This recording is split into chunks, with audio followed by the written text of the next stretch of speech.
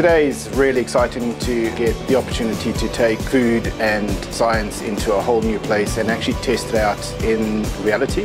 At AgResearch, we are trying to enhance the customer experience of eating food.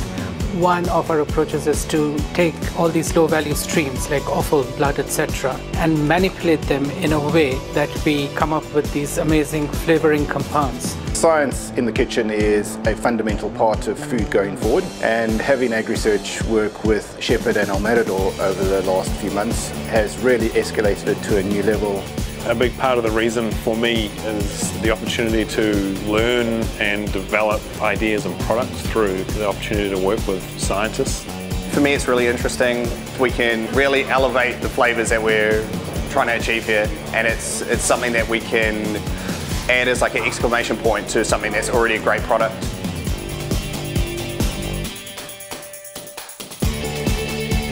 Felt like a beautiful, juicy, perfect steak. Without the spray, I would say less flavour, and then with the spray, definitely more. It was much more succulent, juicier, it had more flavour, the flavour lasted longer. Whatever's going on sort of creates a whole of mouth experience. I mean, it's the flavour that sticks in your mind. It had a better crust, I thought it had better seasoning. I would take someone to a restaurant to show them the New Zealand dish if it was like that, if I was overseas living in London, for instance. I used the spray and it released a lot of flavour. The flavour itself lingered. I got a sort of a citrusy flavour, just really subtle.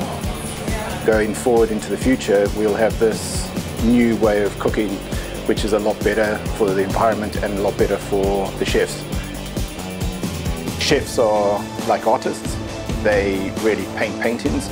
Now we have the opportunity to understand that how the paint is made and what paints work best.